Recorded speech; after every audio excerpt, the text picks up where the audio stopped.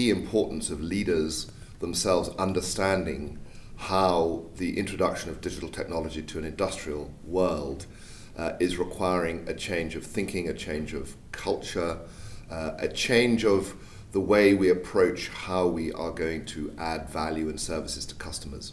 So it's changing a lot for two reasons. First, it's changing the volume. We need more engineers. Why? Because now, using very cheap sensor, you can get data from all possible machines, take this data and make new insights and bring a full new wave of productivity.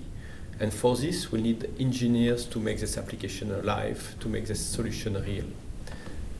Second thing, we'll need also different kind of engineers. We'll need engineers able to master data science. Data science is the art of finding the needle of value in a stack of data. So it's a mix of mathematics, physics, industry knowledge.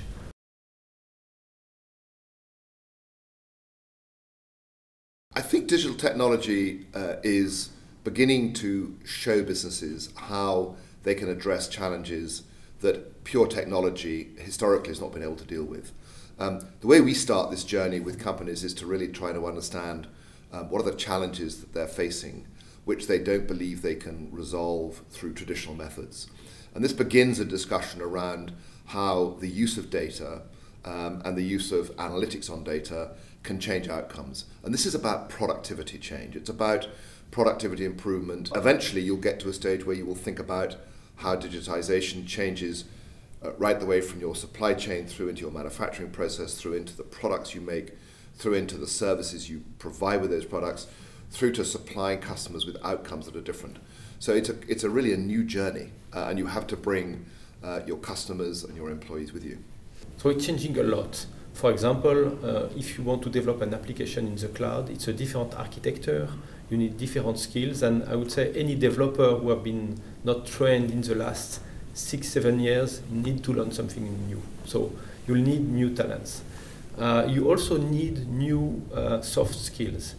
The industry is moving towards more agile, more decentralized software. The engineer is not anymore the guy doing just lines of code. He's interacting with the customer. He's really part of an agile team interacting with the customer and making a specific application. And so the pure engineer is replaced with an engineer with very strong skills, but also able to interact and be part of the solution, part of the design, not just the one developing lines of code.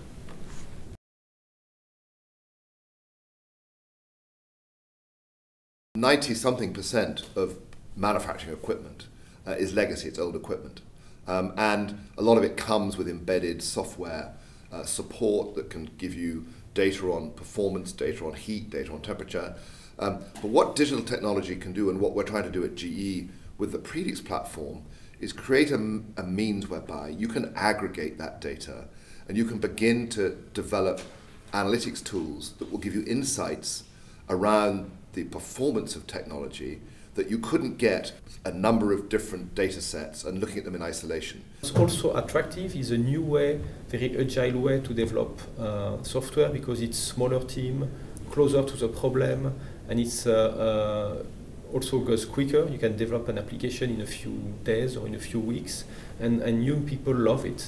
So the problem is, as of today, they don't necessarily are aware of it, but you might not know it, but according to Gartner, in 2020, the industrial IoT will be as big or even bigger than the consumer IoT. So you don't see it every day, but in economic terms, it's much bigger. So it's really the great place to go right now. In this model, it's much more difficult to have an organization in which you offshore the technology and just keep the fronting to the customer. You need to have the whole team close to the problem, close to the customer.